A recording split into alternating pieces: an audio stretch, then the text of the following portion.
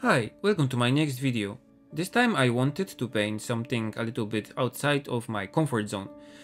I have been painting buildings and city scenes for some time now, and I have been doing a lot of illustrations for the Tokyo Storefronts book, which meant more shops.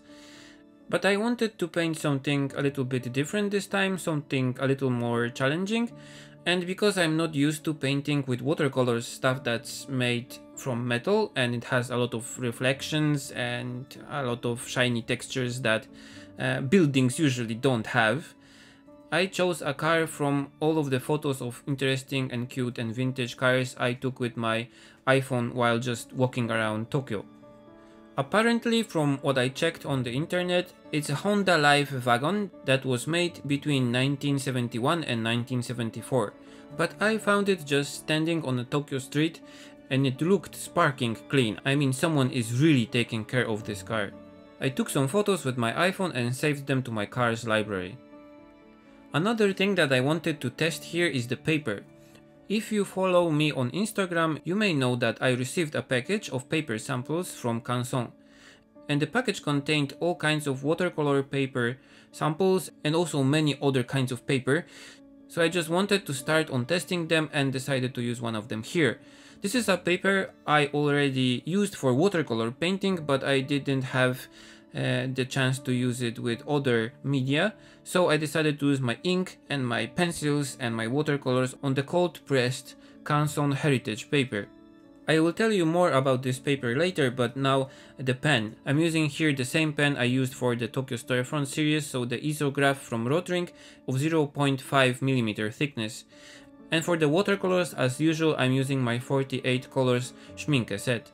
I started coloring the car, being very careful not to kill the white of the paper because it's necessary for the highlights. And because the car's body has a lot of highlights, I tried to kind of plan ahead and leave the white of the paper in places where the body is kind of round and it reflects a lot of light. And I also tried to use light, kind of saturated colors for the flat parts that reflect the sky above. So there are a lot of blues on the flat parts, like the bonnet, I think you call it, and the roof of the car. Also because the bumper of the car is chrome and really reflective. There is a great contrast on it between the blue of the sky reflected on the top part and the black of the road reflected on the front part. So there is a huge contrast of colors there, even though the whole bumper is made of the same material. And this is a good tip for painting like this kind of chrome metal things, like stair railings or handles or the things you hold in a train. Even though they don't have a color themselves, they reflect all the things around them because they are kind of round, and because they have a relatively small surface, you get those kind of high contrast streaks lengthwise, because all of the surroundings get mirrored in this small surface and it's kind of stretched lengthwise. Mastering painting those kind of reflections is really important, especially in stuff like this car, where most of the colors on its body are just mirrored from the sky or buildings or other cars surrounding it. So one of the points of this exercise was to get better at this kind of reflections.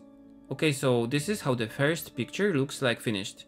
And because I was already at it, I decided to paint also this car from the back, because I had some photos from the back also. And while I'm painting this, I will tell you a little bit more about the experience I had with the paper. Okay, so first, this is not a sponsored thing in any way. I just got a lot of paper samples in an event that was held in Shinjuku.